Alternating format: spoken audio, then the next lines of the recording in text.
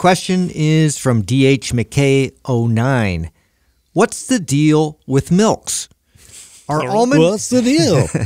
Are almond and soy milk more or less processed than regular dairy? You know what? So you want to talk about marketing? Brilliant marketing. Okay.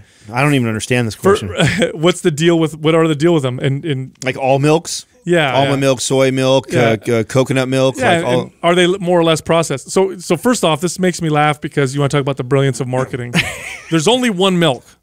Okay, those are the kind that comes from animals: cow milk, goat milk, and camel milk. Whatever comes from animals. There's no nut teats. Okay, so soy and almond milk. It's technically just like almond juice. They're juices. Yes, that's exactly what they are. It's just a juice. They're not milks. Now they call them milks because it makes them more palatable, right? Imagine if you went to the store and you bought soy milk or almond juice. You'd be like, soy juice or almond juice doesn't sound as palatable. Plus they're white.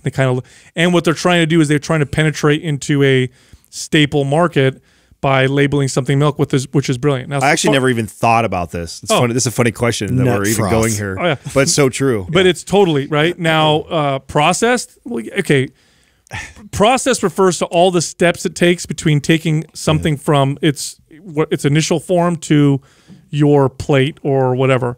Okay, milk a cow. Technically, if it's a healthy cow and everything, you could just drink the milk right there. Yeah. Almonds and soy, there's more of a process that goes in. Now they're minimally processed. They can be minimally processed, but they're still processed. And oftentimes there's more things added to them to make them more nutritious.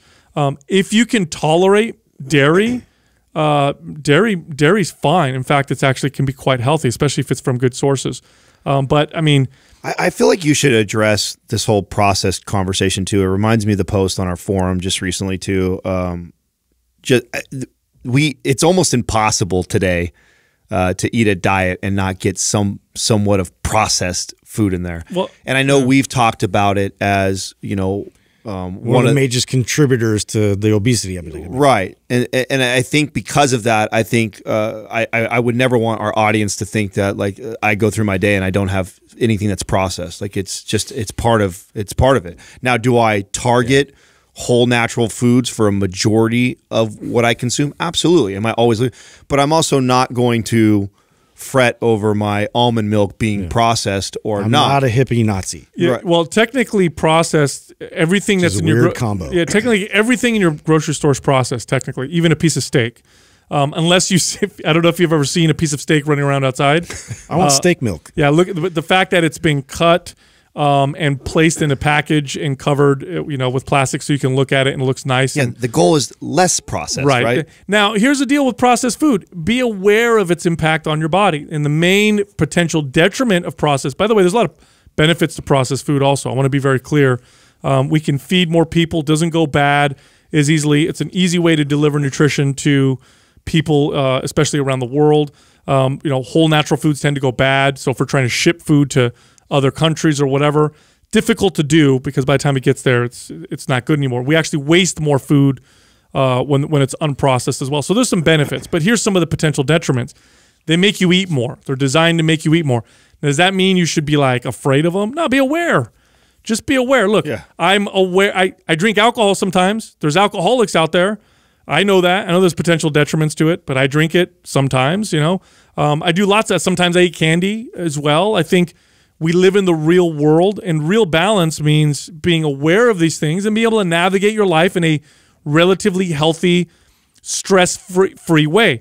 There's a lot of fitness, lunatics, fitness enthusiasts that are fanatics who they're so afraid of everything. They avoid everything in the pursuit of becoming healthier, and in reality, the health is being harmed because of their stress.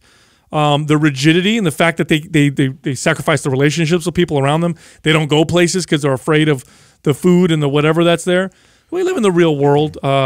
Process. It's okay, but just know what you're dealing with and make smart decisions. But as far as milks are concerned, if you can tolerate dairy, there is no milk that's better than dairy. Nutrient-wise. Nutrient-wise, it's incredible. It's been a staple for humans in some regions for thousands of years.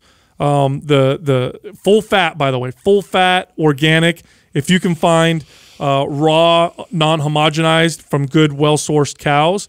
Boy, that stuff's got some incredible. It helped Genghis Khan health benefits. take over China. That's a good point. They did. They were able to travel with that and milk their animals and made them strong as shit. Now that's always my argument for cheese. By the way, Genghis Khan did it.